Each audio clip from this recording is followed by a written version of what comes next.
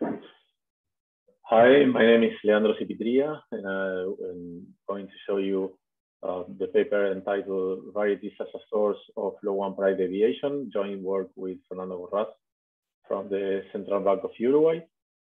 So hope everyone is doing well and safe in these difficult times. So this is the main idea of the paper, is to show that the low-1 price, which explains how the price of similar goods converge between different geographical areas, which have long been studied in macroeconomics. And the main explanation for the convergence of prices between different geographical locations is mainly due to transport costs or barriers to trade, such as the borders and the kind of stuff. So price arbitrage implies that the same product competes with itself at different locations. So once distance shrinks to zero, price should be equalized because due to the competition between the same goods sold at different stores. In this paper, we want to show you that this price arbitrage is just one part of the story. There should be another arbitrage condition, that it should be that the stores that sold the same goods should have also the same varieties within the same product category. And that's the key issue that I want to show you in these 8 minutes that remain. So the idea is very simple. Imagine that there are imagine that there is Coke sold at 2 different stores. So fixed distance, 100 meters, whatever. So fixed distance, and there is a price dispersion due to the distance. So, but the point here of this paper is that imagine that at one store there is also Pepsi that is sold, but it's not sold in the other store. So now Coke is competing with Pepsi at one store, but not in the other. So prices will not converge due to this competition within store for similar products in the same category. And let me show this motivation graph that shows for pooled products categories, product groups, the price difference in percentage and the relative frequency of these price differences. This is very skewed to the left. We have the prices that nearly equal are more frequent than prices that are rather different. This is for stores that are located 1 kilometer of distance, and we have here this the same price difference, but for different settings. In one setting, which is in gray, what we have is that the stores have the same number of categories, the same number of products, sorry, in the same product category. Say both have Coke or both have Pepsi. So they have the same number of goods. So the price of Coke tend to be more frequently similar between stores. But once stores have different number of varieties, so imagine that one have Coke and the other have Coke and also Pepsi. When we compare the price of Coke, as I said in the previous example, then we can show that this graph shows you that having the same price is less frequent in the data.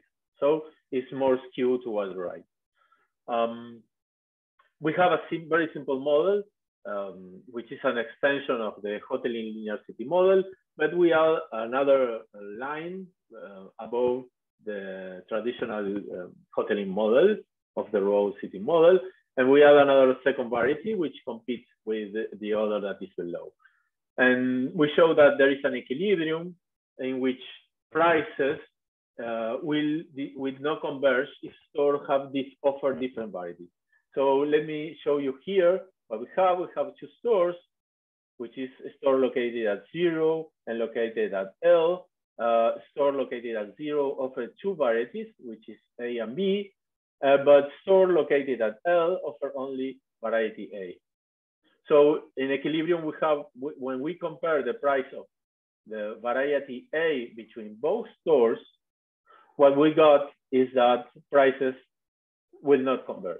And that is what we got here. When, when we compare the same number of varieties, say the same hoteling model, we have the same prices in equilibrium, and price difference should be 0 here. Price difference is 0.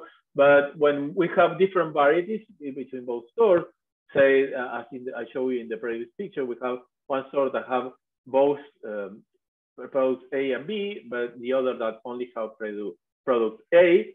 So when we compare the prices of A in equilibrium, it will be this price difference between the price of the product A in both stores. That's how what the model shows. So let's go to the data. What we got is prices collected by the Uruguayan Ministry of Finance. We have daily data from April 2007 to September 2014. We have nearly all supermarkets that sold products in Uruguay, but we have only 144 products here in our database for 50 markets. And we have all the information defined at the UPC code. So we are comparing exactly the same brand for all the stores that have in the country in Uruguay. So we just count the number of posted prices here for each product category, defining, I don't know, water, and we have different brands of water here. So for each brand, we calculate the price. We have the monthly price for each product and store, and we calculate all price difference for all the stores in our database. And also we calculate the number of difference in the number of varieties. So we calculate for each product, we count in each category the number of other varieties that are also present in the database, and we then just create the absolute difference in the number of varieties between stores. So if one store have 2 varieties for that product in that product category and the other have 3, we should have 1 difference in the number of varieties between both stores. We have 2 million observations in original price database. And when we create this price difference, we go up to 272 million observations. We just take a 10%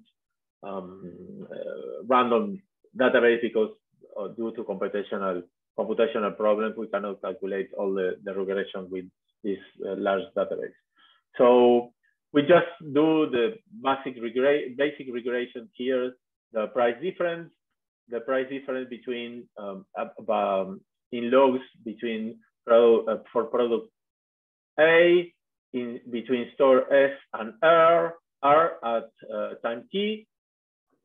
And we regress that for just a fixed effect for products, time fixed effect, and the distance between store S and R. And then we have here controls, fixed effect, fixed store, fixed effect, etc. And we add our variable here, which is the difference in varieties between both stores with the other controls in the regression. So then let me show you the results. We have that we calculate here for different controls. This is with our basic regression. We have site dummies, product dummies, different city dummies, and same chain dummies. And we have the parameter, the difference in prices due to the additional variety between both stores is nearly 0.6%, which is large. This effect decreases when we add more controls, change the store dummies and chain time dummies. When we add these additional controls, it decreases like 0.2%, but it remains significant. So this is the whole point of the paper.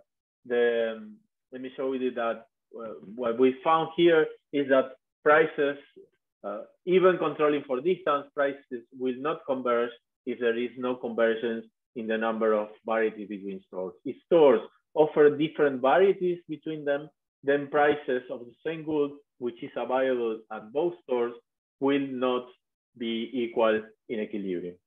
So thank you very much. I hope you enjoyed the paper. And if you have any further questions, do not hesitate to contact me at leandro.zipitria@cienciasociales.edu.ui. So thank you very much.